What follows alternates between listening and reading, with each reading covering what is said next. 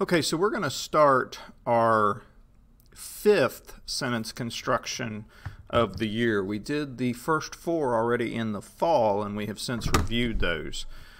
Remember on these sentence models to always look back at the samples posters that I've built for you.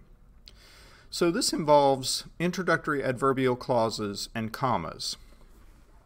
And first, I want to talk about what a subordinating conjunction is.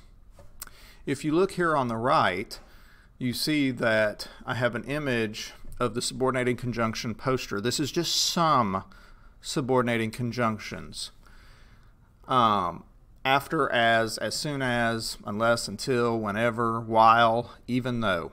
When you are starting sentences with these words and these types of words, you are creating a clause, an introductory dependent clause that is called an adverbial clause.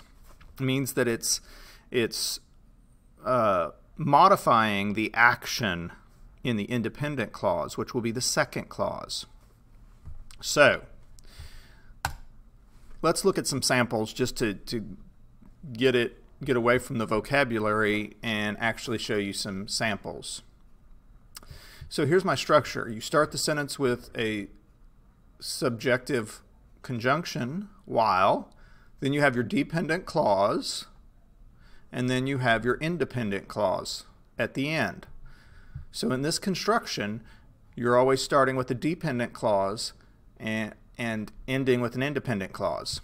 So the subjective conjunction while on our walk, comma, we found a sweet puppy. That's when. It can also establish why. Since he was tired, comma, he decided to stop for the night, period. Or how. Even though he worked quickly, comma, the technician disarmed the bomb carefully. So often these phrases are establishing a relationship in time, in cause and effect, or a change of place. So on your sample model sentences, the next 5 you're going to do, this is the type of sentence construction you're going to be doing. Please refer back to this poster to help you.